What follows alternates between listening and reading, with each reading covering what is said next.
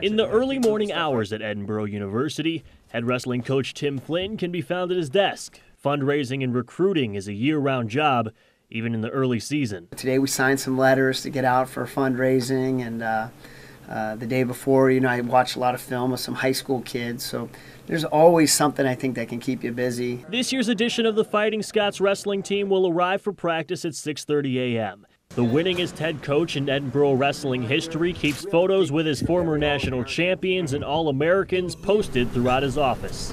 More samples. He's doing really well now. And that's starting to add up.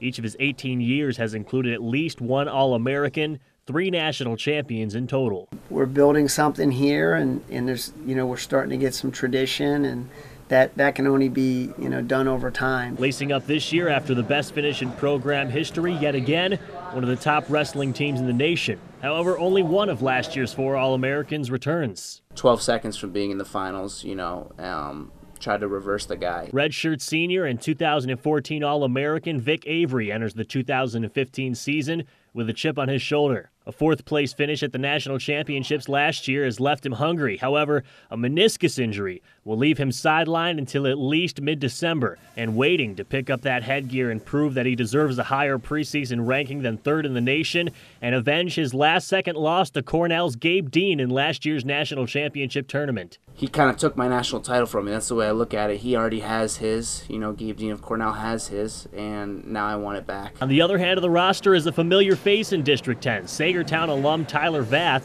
enters his freshman year, just another rookie looking to make a name for himself, but one that is bought into Coach Flynn's coaching style. And they leave it up to you to make sure that you're the one who wants to put in the work. They give you the option. The All-American and championship history is literally written into the walls at Edinboro University, and although the enrollment of some of their rival schools is nearly 8 times that of their own, the Fighting Scots remain a national championship contender. You find kids who are looking for a little bit smaller atmosphere, maybe a little more like a family-type town, which we have, and I think we get the hardest working kids in the country, regardless of school, regardless of division. At Edinboro University, Brandon Arroyo, Erie Sports Now.